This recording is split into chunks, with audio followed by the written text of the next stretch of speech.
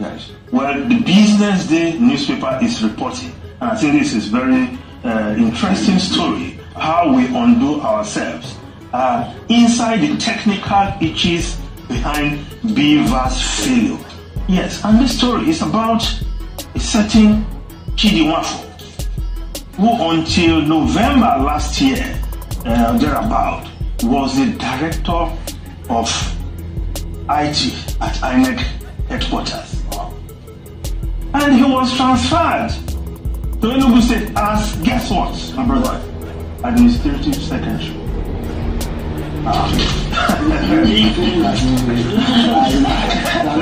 No, my brother, this is a story we should, and as a nation, this is the kind of thing. Perhaps we must be more vigilant next time, because the reason, of course, this, you say this is the opinion of the paper or the sources they contacted, that it was moved because the powers that be, this is I'm quoting Business Day reports, okay. They call it their big story, that he was moved because the powers that be felt that they couldn't induce him to interfere with Bivas on election day.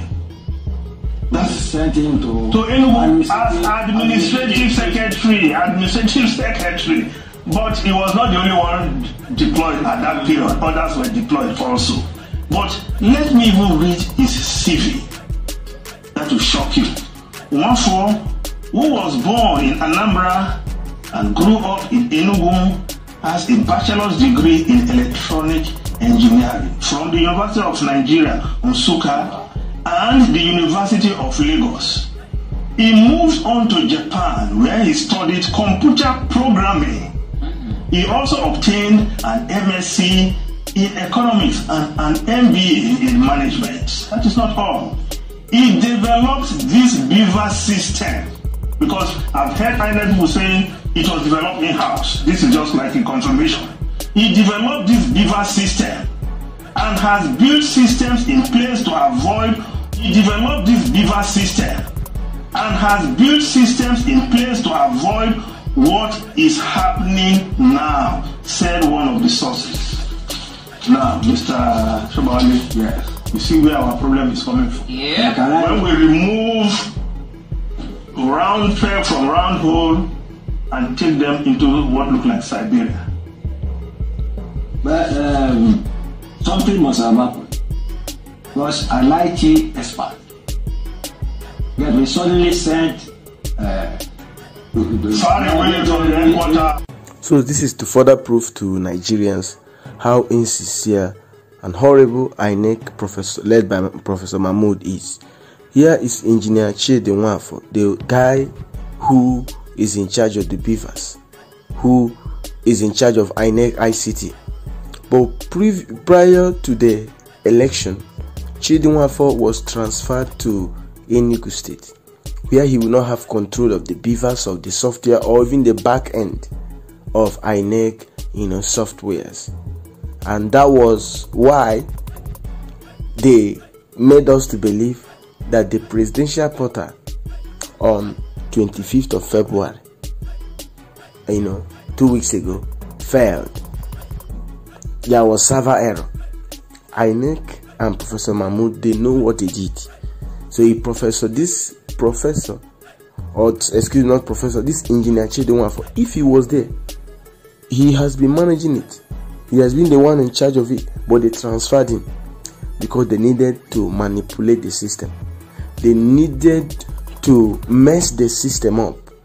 And now, after they have done what they want to do, and they have illegally pronounced Tinubu the winner of the 2023 presidential election, this guy is coming to tell us they want to reconfigure the machine. Reconfigure the machine for what?